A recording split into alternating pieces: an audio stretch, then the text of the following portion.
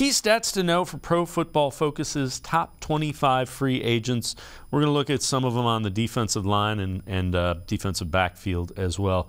Javon Hargraves, 91.1 pass rush grade, 2022 ranked 5th in the NFL, 3rd among interior defenders. Jesse Bates, PFF's highest ranked safety in 2020, ranks 4th among all safeties since then.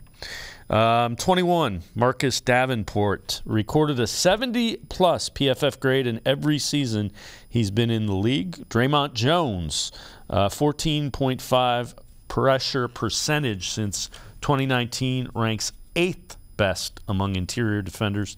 And defensive tackle Zach Allen set career highs, PFF grade 71.4, pass rush grade 71.6, run defense grade, and 67.4 in 2022. All right, you look at all of those, Tyler. Hargrave and Bates are probably not in the price range because those are going to be pretty significant. Although Bates, you never know. Do you think Davenport, Jones, or Allen on the Browns' radar at a 7-8 million price point? I think Marcus Davenport would be on the Browns' price, like in their price range there.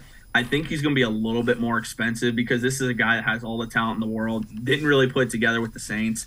And I think if maybe he wasn't battling some injury and wasn't as inconsistent, you'd be looking at a guy who's going to make $20+ million a year on the market right now. I would love Marcus Davenport, again, former first-round pick, and that's a siren for Andrew Berry in that front office. He will be someone I am almost sure they will take a look at. Whether that price point for them is realistic remains to be seen. But keep in mind, with the Browns, with Jadeveon Clowney, I mean, he was coming off injury in Tennessee and wasn't super consistent even before that, and they were still interested. Former first-round pick, obviously, and the Browns made that deal happen. Could be a similar situation with Marcus Davenport. Dre'Mont Jones, I love Dre'Mont Jones. As an Ohio State Buckeye fan, the fact of being able to bring him back to Cleveland, back to Ohio, would be awesome.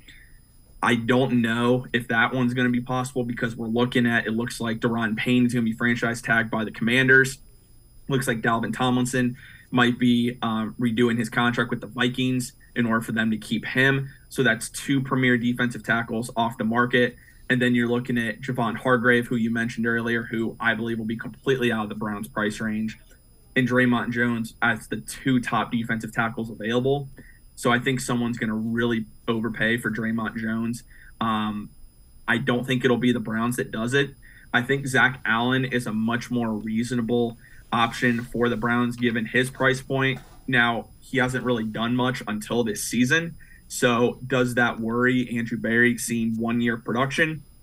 It didn't a couple of years ago when the Browns were looking to add a pass rusher and they explored Trey Hendrickson before he ended up signing with the Bengals. The Browns did explore that type of deal, and Hendrickson at the time only had 1 year of production. So similar to Zach Allen, I think Allen and Davenport are more realistic guys the Browns will look at. Dre'Mont Jones, I bet they'll inquire. It'll be too much.